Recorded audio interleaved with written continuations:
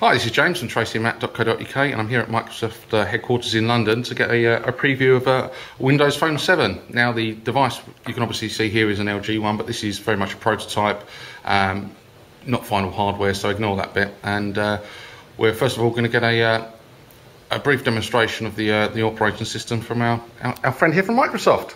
So all yours.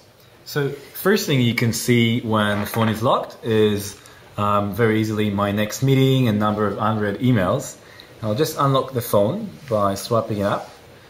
And the first thing you see that the phone in the start screen has these live tiles that update with information that is relevant for me. So I can see in the People Hub pictures of my friends from Facebook or Outlook or any other places. I can see my favorite contacts that I decided to put on the start screen, or the cover of an album I just listened to. Pictures I might have taken of my imaginary driveway with 4 supercars, my next calendar meetings, number of unread messages on Hotmail, or my Xbox Live avatar.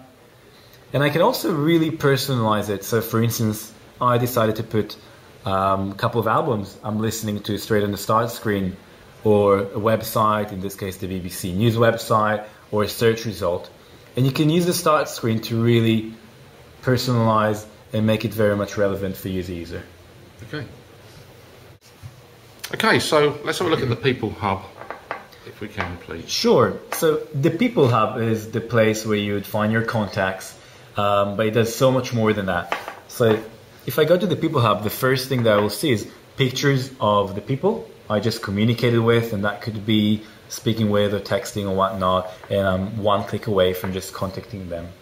If I swipe to the right, I can see a list of all my contacts, and I can easily jump to another letter by clicking on the letter or click on the search button. And every Windows Phone 7 has a back button, start button, and search button. So for instance, I will look for Tracy, and here she is. Just click on Tracy's contact. And what we do here, we actually imported from Facebook, which is actually your Facebook, all the details. So including birthday, that's really useful to know someone's birthday in case you might have missed it. And if I wanted to write on Tracy's wall, that's how easy it is. Okay. I didn't need to open an app for that. And I'll go back. I can also really easily see her What's New feed just by swiping to the right. And we can see Tracy checked into a couple of places in Facebook Places, and I can see her updates. I can also comment on any of her updates to see what she commented on. So for instance here, I'm opening up and see what someone else might have commented and do like or post, etc. Another thing which you can do really easily is save your favorite contacts to the start screen. And it's as simple as clicking on the contact and clicking Pin to Start. And here's Tracy. And the second Tracy will change your Facebook picture. It will also update here. Okay. The Pictures Hub is another place where you see the tight integration that makes it really easy for you to access your pictures from wherever they are. And if I click on the Pictures Hub, you can see a beautiful panorama in the background.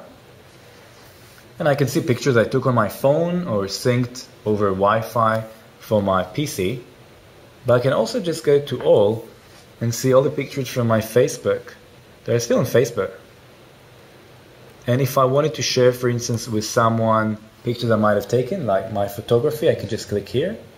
And we pull it from Facebook, and it's slowly starting to show up. Beautiful photography, by the way. Oh, thank you. And I can click here.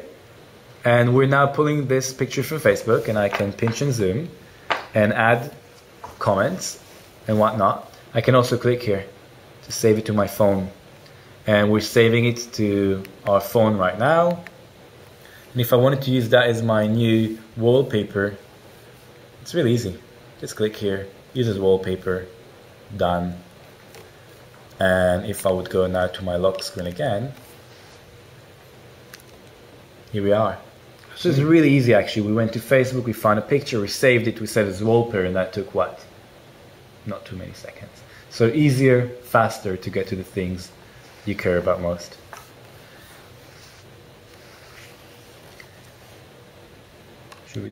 Okay, we're going to have a quick look at the music services, which will be where Zune's integrated here on Windows Phone 7. Yeah, that's right. And every Windows Phone 7 is also a Zune player. And we announced last week that Zune Pass is coming to the UK. For £8.99 a month, you would be able to download unlimited tracks to your Windows Phone 7 or to your PC. And that means that if I go now here to the music and video tile, I can really easily see the various music that I've got on my phone. So for instance, I would choose any one of these tracks and I can see nicely the art associated with that specific music that I synced from my PC.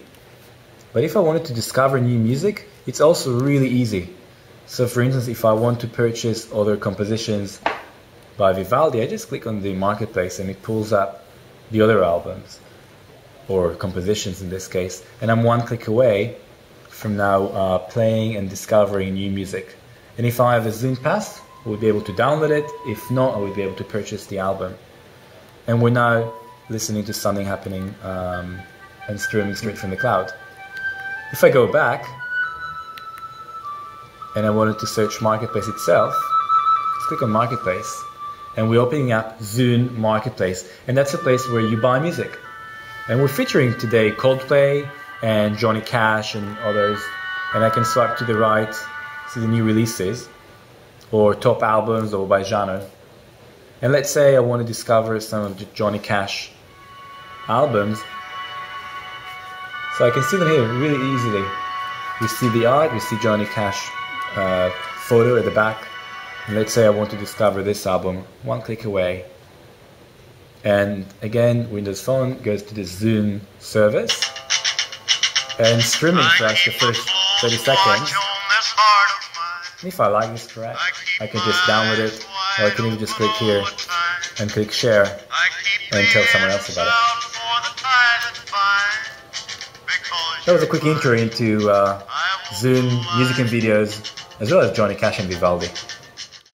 Bitdefender is dedicated to protecting people's digital lives, so working with Unboxings.com to help preview and review the latest technology is a perfect fit.